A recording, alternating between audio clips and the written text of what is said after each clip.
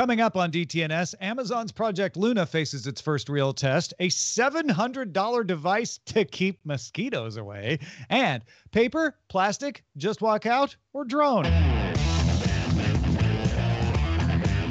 This is the Daily Tech News for Tuesday, March the 1st. Happy St. David's Day 2022. In Los Angeles, I'm Tom Merritt. And from Studio Redwood, I'm Sarah Lane. Also from Los Angeles, I'm Lamarr Wilson. And I'm Roger Chang, the show's producer. There's a longer version of this show containing curry called Good Day Internet. You can get that by becoming a patron at patreon.com/DTNS. Speaking of Patreon, big thanks to our top patrons, including Philip Less, Daniel Dorado, and John Atwood. Let us begin with a few tech things you should know. FCC Chairwoman Jessica Rosenworcel announced at Mobile World Congress that the U.S. will hold a 5G auction for 2.5 gigahertz mid-band spectrum in July for better coverage over long distances and also the better ability to carry lots of data.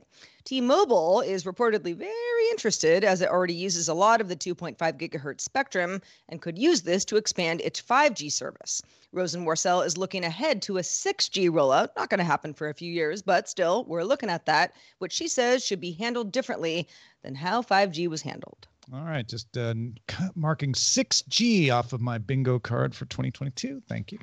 NVIDIA announced, quote, "We are aware that the threat actor took employee credentials and some NVIDIA proprietary information from our systems and has begun leaking it online." So yes, somebody did get in their systems and is leaking some of that data. The attackers told NVIDIA to pay a ransom or they will leak all the data publicly. It's not actually ransomware. They just took data and are saying, pay us or we'll leak it. NVIDIA says it became aware of the attack on February 23rd and has no evidence that this is related in any way to the war in Ukraine. Waymo received a permit from the California Public Utilities Commission to let it charge for ride-hailing trips in its autonomous vehicles in San Francisco. The California Department of Motor Vehicles granted Waymo a similar permit last September. This permit requires human safety operators on board. Big thanks to the folks on our subreddit for this one. The Daily Swig's Emma Woolcott reports that Oklahoma City-based DNA Solutions determined that an unauthorized third party accessed their network and may have compromised certain sensitive information from sexual assault kits sent to them for forensic testing. That breach took place November 18th, 2021, and accessed medical information but not Social Security, driver's license, or financial information. The Oklahoma City Police Department was among DNA Solutions clients in the past, but no longer has a contract with the company. Several platforms announced new policies regarding Russia-based content. YouTube, Facebook, and TikTok will block access to RT and Sputnik in Europe, and Meta has stopped recommending Russian government-affiliated media worldwide on Facebook and Instagram. Instagram is also offering encrypted DMs in Ukraine and Russia. Netflix said it will not comply with a December law requiring it to carry 12 local TV channels in Russia. Reddit limited the subreddits that r/Russia and r/Russia politics from showing up in search, recommendations, or feeds unless specifically included by the user. In addition to content blocking, Binance and Coinbase will block accounts and transactions involving sanctioned individuals, but will not block entire countries. Snapchat stopped all ad sales to Russian and Belarusian companies, and Apple has paused sales of its products and pulled some Russian news apps from the App Store outside of Russia. That was just going to keep getting longer, it feels like. All right, let's shift our attention to video games. Lamarr, what do we got? Yeah, so Amazon opened up its Luna game streaming service to all U.S. users Tuesday. To use Luna, you pay a monthly fee for channels of games. So there's a Luna Plus channel for $5.99 a month through, though that rises to $9.99 a month starting April 1st, and a family channel for $2.99 a month that goes to $5.99 a month on April 1st as well. So if you want to subscribe by March 31st, you'll get to keep the lower price as long as you keep your subscriptions active. There's also an Ubisoft channel, or Ubisoft, for $17.99 a month. Ouch. So Luna just added 3 new channels along. So we have the Prime Gaming channel. That was going to offer Amazon Prime members a free play of a rotating selection of games. Now for $4.99 a month, you can get the Retro channel with games like the Castlevania Anniversary Collection. Also $4.99 a month is the Jackbox Games channel, which added a Luna couch so that you can invite friends without having them to subscribe to Luna. That sounds kind of cool. And Amazon also added one-click streaming feature to go live from Luna on Twitch. It streams your game from a one-camera overlay. You can also use your phone as the camera as if you're playing on a Fire TV. Or if you're playing on a Fire TV, excuse me. And finally, Amazon now supports using your phone as a controller on the Fire TV as well. Otherwise, you'll need to use some kind of controller. So here we go. The big test for Luna. It's certainly not the first game streaming service. Obviously, we have GeForce Now out there. There's kind of Stadia in some form or other. Yeah, Stadia-ish. And then there's things like Shadow that just recently relaunched. But this kind of feels like the most collected and biggest name, right? And GeForce Now is very collected and very robust. It just hasn't got as much mind share. I don't know why. It probably should, but it doesn't. Whereas Amazon is Amazon, right? So they're in everybody's face. They can push this out they can put it on the box. You know, when you get your sardines delivered, it can say like, you guys sign up for Luna right now. So I feel like this is the biggest, best test of video game streaming we've seen. They've got a decent amount of games, certainly not every game you'd want. It's not going to replace your game console yet. But if you wanted to try it and you didn't want to buy a game console and you wanted to play some video games, there's some cool stuff in here. The one thing I'd say that I didn't figure out was how to use it with my Prime subscription. And maybe it's because I'm the secondary account. Maybe I need to log in as my wife who has the main account. You know, sometimes they limit that on secondary accounts, but it kept trying to make me pay for Luna Plus every time I tried to play one of the free Prime games.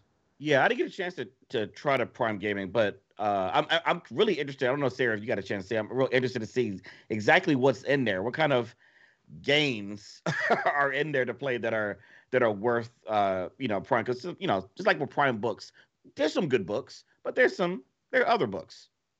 I mean, I don't currently subscribe to any game streaming service. When I first saw the story, I was like, wow, they're really siphoning off certain genres of games, like $5 here, $5 there. Well, on Ubisoft, $18 a month, which is pretty steep. But if you compare this to a video service where maybe you want a couple shows or a certain library of certain kinds of movies, and you just don't want to pay, $75 per month for some sort of alternative cable video streaming service, maybe this makes sense. I'm sure there are people out there saying, well, now I have to choose, and it's going to add up if I piggyback more than a few of these little bundles on, to my entire experience. But maybe that's what people want. I mean, Not all gamers play all games. Yeah, I really like the idea of the channels. I haven't examined it, but I really I have a friend who definitely would try the retro channel for some of those games. But I love Jackbox games. It's and if all of the games are, I think there's up to 7 now.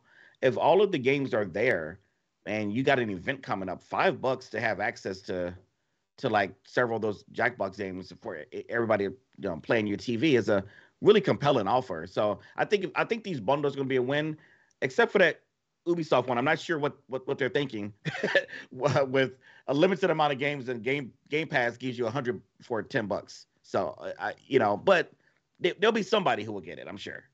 That's for the Ubisoft fan who's like, oh, I will spend more than $60 a month on an Ubisoft game. All I play is Ubisoft. I don't know how many of those people there are, but if you were to buy an option. Yeah, if you were to buy even an Ubisoft game once every 2 months, $17.99 would still beat that, right? Because it's still cheaper than buying the actual game itself. Yeah. If you are like, this isn't for me, please, you can write in, but that's not that interesting. We hear that. We see that. That's the default operation. If you're the person who's like, no, let me tell you why Luna is perfect for me, that we don't see as much, and that would be very interesting to hear from as well. Feedback@dailytechnewsshow.com.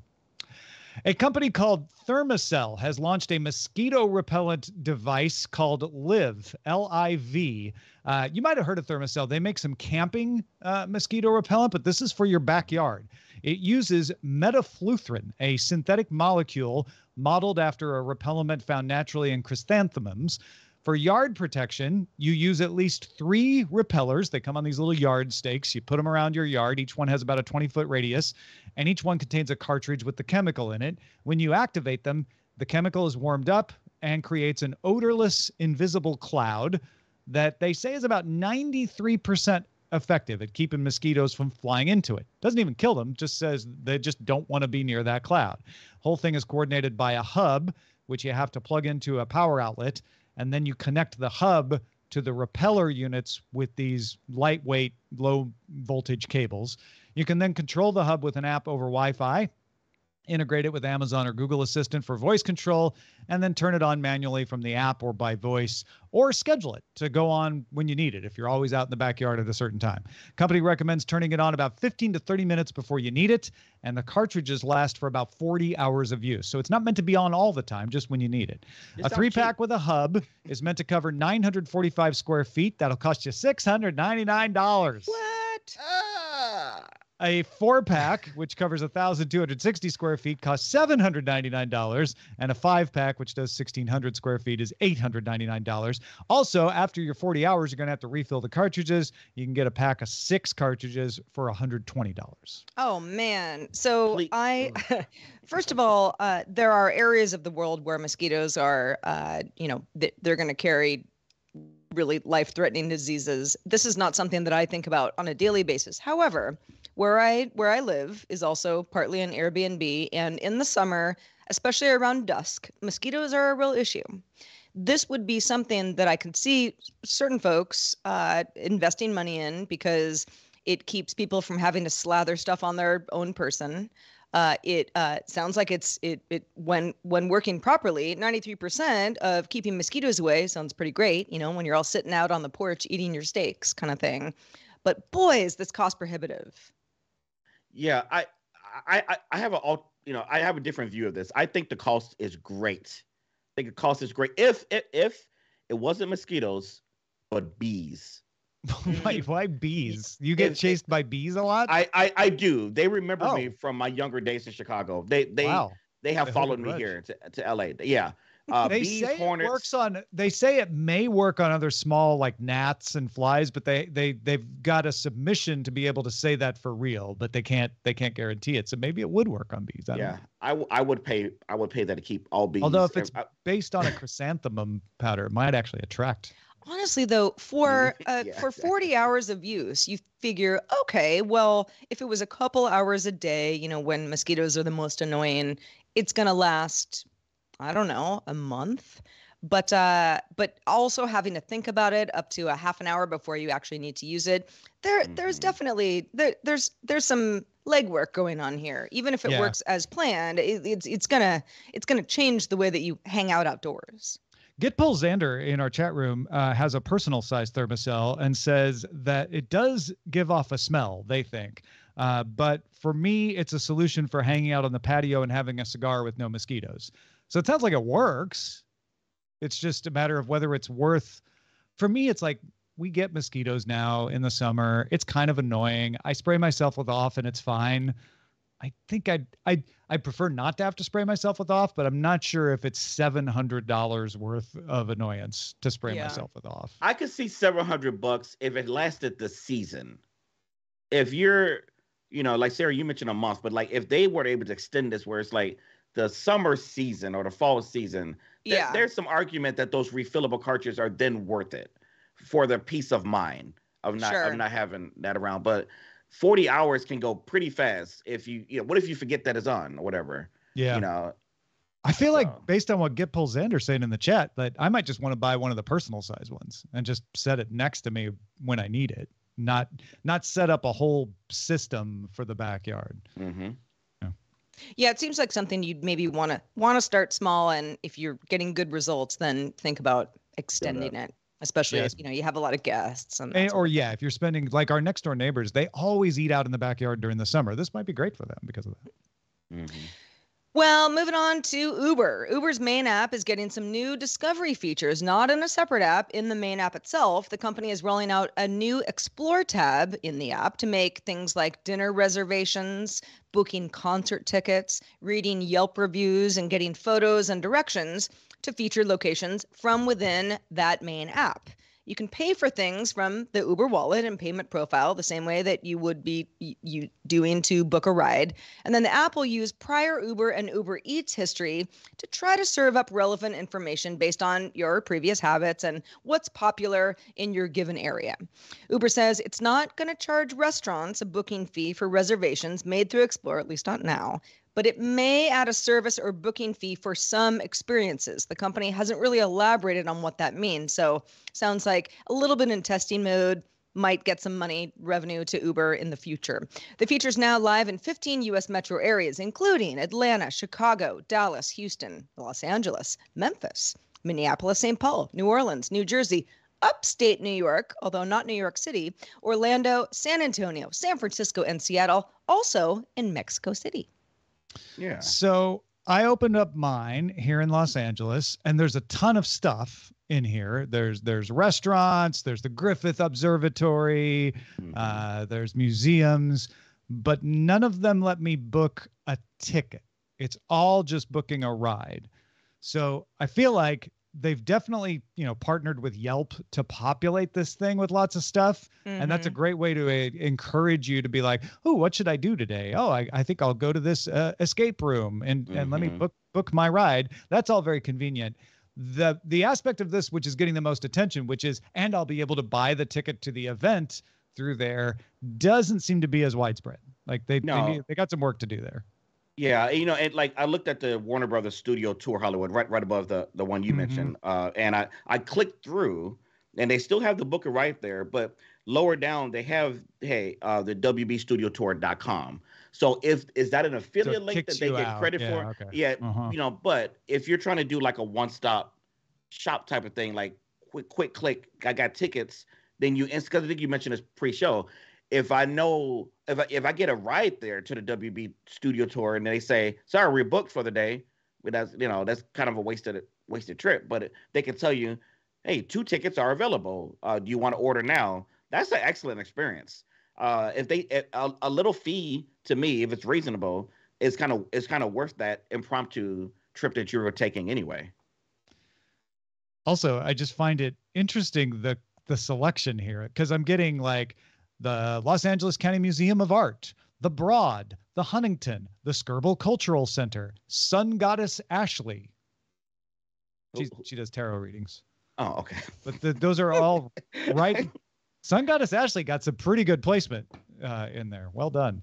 Tom, you and I still have to take that TMZ celebrity tour. It just has to happen. That bus. Yeah. That goes around. Yeah. Can we book when it's bookable through the Uber Explore tab? Yeah, exactly. We're totally there. Yeah. I mean, why do you got to go through TMZ? They've been doing those buses for like 40 years. It's an experience, right? Just they got more dirt. They can tell you more things. Yeah.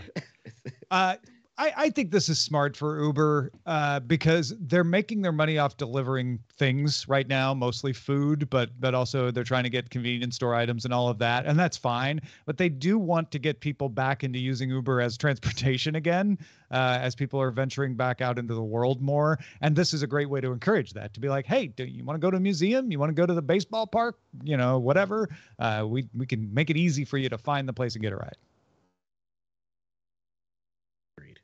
Well, folks, if you have a thought about something on the show, but you don't know our email address, we're going to fix that right now. Here it is. Listening? Feedback @ dailytechnewsshow.com. Just the one dot, actually. Yeah. Don't do 2 dots. Alphabet's Wing announced it has reached a milestone of 200,000 commercial deliveries, mostly in the Australian capital of Canberra. Wing says its unmanned aerial vehicles make 1 delivery every 25 seconds on average right now. Wing just announced a partnership with the supermarket Coles. Wing already delivers KFC and Rolled and some medical products from a couple of outlets. Many folks think of Amazon when they think of drone deliveries because, man, Amazon did a great job convincing you that Amazon Prime Air would be real someday. It has never launched. In fact, its most recent news I could find was that they laid people off from that department. But Amazon is focusing on driver deliveries. They'll drive your groceries over to you, and they want to make the in-store experience easier. The first Just Walk Out powered Whole Foods has opened in Glover Park, the Glover Park neighborhood of Washington, D.C. It's the first cashierless Whole Foods. Amazon has their Amazon Go stores that are cashierless and an Amazon Fresh store in Seattle that is cashierless, but this is the first Whole Foods. The DC Whole Foods is 21,500 square feet, so that's about the size of the Amazon Fresh Just Walk Out store up in Bellevue, Washington. You can use Amazon's palm scanning or a QR code if you want to get in, or you can choose self-service checkout. That is one interesting thing here is they'll still have self-service checkout. You don't have to do Just Walk Out if you don't want to. The second Whole Foods that is going to have cashierless technology will open in Los Angeles later this year. So let's talk about groceries. First of all, Lamarr, when this Los Angeles location opens up, will you commit to me that we will go and try it out? Grocery date. I will commit 100% to this grocery date. It is happening. Fantastic. Fantastic. Yes. So we will report back, folks, once the Los Angeles one opens, what that's about. But we got all different kinds of way to get your groceries here. We got drones. You can just walk in and use your palm to scan and then not have to go through a cashier. You can have them delivered to you. What's your pleasure? I like it all. Oh, go ahead, Sarah. It's funny. I have a few friends who live in Washington, D.C. I am not personally familiar with the Glover Park neighborhood, but I asked a few folks this morning, hey, you guys know where this Whole Foods is? And everyone went, yeah, we know. And I said, will you go in there and check this out and just let me know how the experience is? And I got one of two responses. First of, what's Just Walk Out? Never heard of this before. Sure. And okay. and then other people saying, this has been going on in San Francisco for like 5 years, right? And I said, you're both right. Not a Whole Foods. This is a Whole Foods, though. Right. And it's an option. It's sort of Amazon saying, this is where we want to go. We need to figure out if our Whole Foods franchise that we bought some years ago, this is, the public is ready for this. Some people will be, but to have it as an option, I think is really smart because I think there are plenty of people who don't totally feel comfortable with this yet, or don't really understand why this is convenient, or don't believe that it's all that convenient for them. And yeah, this is a very much sort of proof of technology before it starts to open up in other places. The Los Angeles store, I'll be really interested to see, how the uptick is on people saying, yeah, this is totally the future. Because if it does work well, I see this is how grocery stores will all be in 10 years from now. Well, that's what Amazon hopes. They want to sell everybody that platform, right? Exactly. But if people are like, I'm fine with, I've got a card, tap to pay, or I'm using, maybe Google Pay or Apple Pay, or there are all sorts of other ways that people find shopping and paying for whatever you buy a lot more convenient than it used to be in the past. So I want this to succeed because I think it sounds great. That said, I've never used Just Walk Out technology because it's nowhere near me. Yeah, I was interested in what you were saying about some people will be interested in this and some not. I guess my question, it might be, one that just can't be answered, is why would anyone be against this? And it's something, a couple answers could be just comfort level. Some people like just having a cashier do it for them. Some, we have people who will have lines of 10 carts deep on each line, but the self checkout is empty. I've seen that at grocery stores. I know. They won't touch it. And so it just makes me wonder, is it just a comfort level, or is the convenience of saying, hey, as you walk in, bam, bam, bam, you can walk right out. And I'm guessing, Tom, you're itching to say privacy as one of the things. Privacy.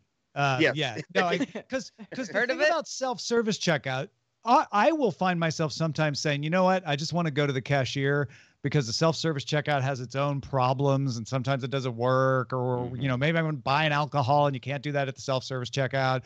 Sure. Whereas Just Walk Out is always going to be easier. There's no like, so the only people that would object to it are people who are like just stuck in their ways. They're like, I don't even want to think about a different thing. You mean I have to get a QR code? Forget it. I don't want to do that.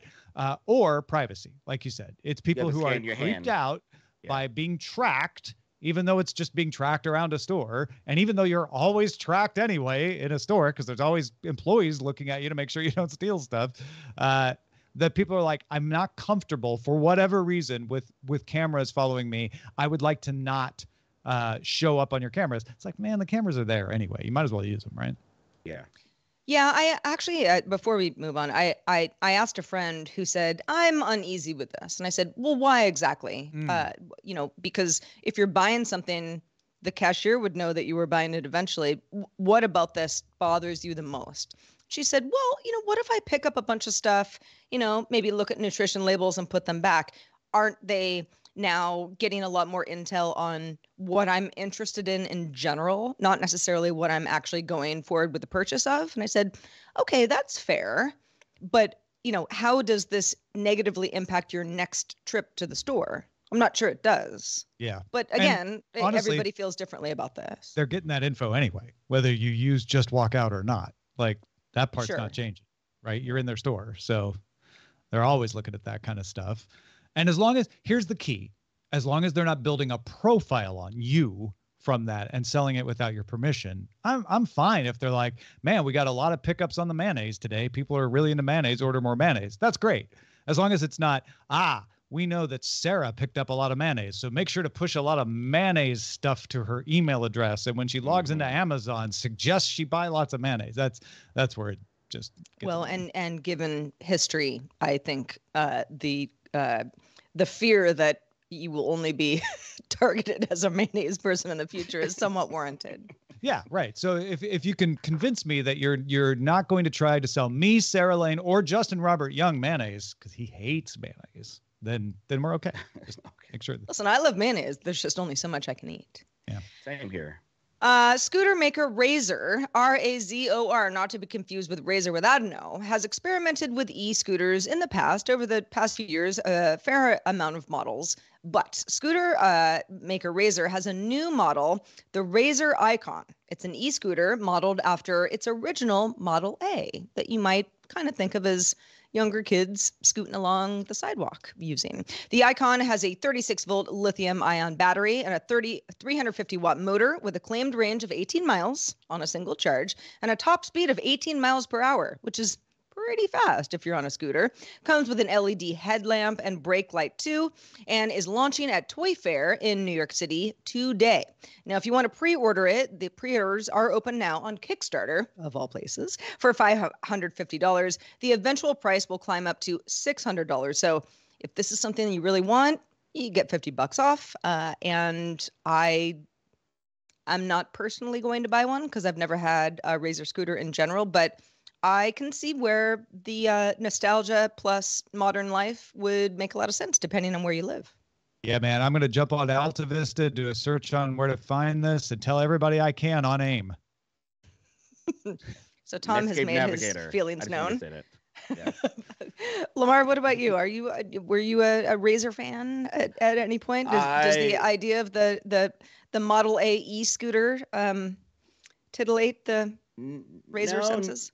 Never had the privilege of having a scooter in my youngin days. So no, I don't even use the scooters that are around LA now. I think of the Razor scooter as .com era people going down 8th Street to the Townsend studio Townsend offices where ZDTV and Tech TV were. Like I definitely remember seeing people on their Razor scooters when they were new. Yeah. Oh, for sure. It always sort of struck me as like a skateboard, but a little safer. Mm-hmm. You can I suppose because you got something to hold on to. Yeah, you have a little bit more control unless you're like a great skateboarder, and then go for it. But this is not something that I've ever used. The e-scooter stuff, especially if you live somewhere with maybe not really dramatic hills, but hills that something like this could go up and down, just like an e-bike or variety of other e-scooters that are on the market. Kind of cool. Mm-hmm. Not super affordable, but not the most expensive option either. Yeah, I just want to say real quick, I'm happy to see Toy Fair back. Oh, yeah. I used to go. I used to go Yeah. for a couple years. It's just it's in New York. It's just I'm glad to see it back. That's all. Paolo DLR said scooters are inherently kick-started. Oh, right. Okay. Yeah. Okay. All right, let's check out the mailbag. Let's do it. Louis or Lewis, either one, from Montreal, said, I was listening to your vet it or forget it discussion. This was a conversation we had with Justin Robert Young last week on how we read the news and try to vet sources for ourselves. Louis says, my preferred way is to keep up with the news on Google News. My favorite feature is view full coverage. It'll group articles from various news sources about a topic, giving you various viewpoints. It also aggregates relevant tweets on a topic. Not sure how many other people use Google News, but I've been using it as my primary news source since 2013 when Google Reader was discontinued. And I feel like I get a much more balanced story because it will surface sources I may not have implicitly followed, as well as the original source of a story. Yeah, I use Google News as one of the sources for putting together things for Daily Tech News Show. My only negative on Google News is they sometimes will surface places that I don't know if I should trust this source or not. I've never heard of this place, which isn't necessarily a bad thing because there's new things coming along and you don't want to keep them from coming. But sometimes I drill down and I'm like, no, I should definitely not trust this source, the Google News surface. So you got to be careful. But yeah, I agree with you. It is a good place to expose yourself to things that you might not otherwise see. Yeah, I am a Google News user for sure. I am too, on a daily basis. Sometimes it's kind of the same stuff I've seen elsewhere. Sometimes not. It's definitely a good source to have in your mix if you're a news junkie. We wanted to thank a brand new boss that we got since yesterday's show. Mikhail Soder just started backing us on Patreon. Thank you so much, Mikhail. Indeed. Thank you, Mikhail. Yes, you're a new boss right now. You're going to get a lot of attention for us. Yeah, a lot of applause. Not unwelcome attention, a lot of thankful, like grateful attention. So standing O. Standing O. Lamarr Wilson, always good to have you back on the show as well. And so glad your power came back on before we started the show. Gotta love tech, right? Let folks know where they can keep up with everything else that you do. Yeah, if you go to lamarrwilson.com, there's all of my links. I do short form vertical content everywhere from unboxings. Did a movie review for the first time yesterday because I saw the Batman early. So I did that in under a minute, let you know my experience being on the WB lot for the first time and all kind of things. The unboxings are the best one. Just put one up today, tearing up some Funkos. So you could just check me out, lamarrwilson.com. It'll take you everywhere. That's Lamarr with 2 R's. Check him out, everybody. He is prolific on the internet. We are live on this show. We like to think of ourselves as prolific as well. Monday through Friday, 4:30 p.m. Eastern, 21:30 UTC is when we are live. Find out more at dailytechnewsshow.com/live. Back doing it all again tomorrow with Scott.